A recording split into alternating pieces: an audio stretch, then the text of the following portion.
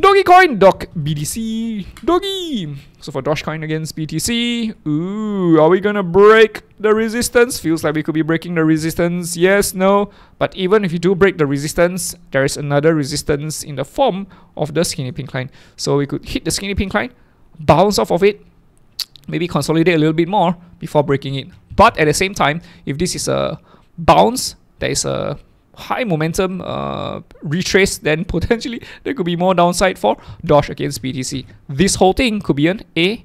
The whole thing, we go out for a B, we come out for a C, right? We morph into an even bigger falling channel. That's possible as well. That would be the bearish possibility. The bullish possibility is we break back up above the skinny pink line convincingly, and after that, we consolidate over here right up above the skinny pink line, and we continue higher for Dogecoin. That would be the best case scenario, but yeah, again, we'll have to take things one step at a time. Right now, I don't think that this is what I would consider as a tradable chart pattern. It might become tradable eventually, but not at this point of time. We've already crossed the skinny pink line. Usually when you cross the skinny pink line, you will spend some time under it, right? If you look at history, you spend some time under it, right? Many months. So yeah, it feels to me like we could hit the skinny pink line as it comes down, and then we start forming bearish chart patterns, and we continue lower for Doge against BTC, right? Absolutely possible. So at this point of time, be very careful about going to a trade too soon for Dogecoin. Even the chart pattern over here doesn't feel like a bullish reversal. Doesn't feel like that to me.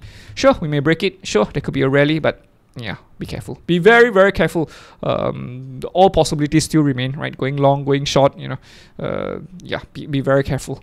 There's just no confirmation yet. Doge against USDT.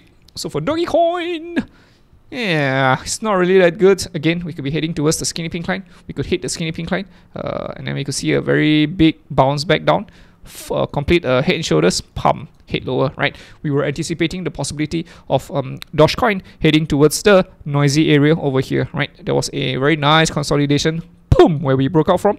So I think that we could be heading back down here, right? All the moves that are happening for Dogecoin is potentially towards the downside, right? There is potential for more downside. We are in a rally, but I'm not really that confident with this rally. I don't see the bullish reversal yet for Dogecoin against USDT. So yeah, be very careful about going to a trade too soon for Dogecoin against USDT. I'm just not convinced with this rally. I'm just not convinced yet. Sure, we may rally higher. We may take out the stop buys here and stop buys here and stop buys here, everything here as well before reversing back down. But yeah, I'm kind of suspicious with the rally at this point of time, right? I mean, of course, if things start turning really bullish, then of course I will switch my bias to bullish. But yeah, we've already sliced through the skinny pink line, and yeah, things just aren't really looking that good for Dogecoin. Not yet. Eventually, hopefully, but not yet. So yeah, nothing much that you and I can do except to be patient and to wait for the wheels to do their thing.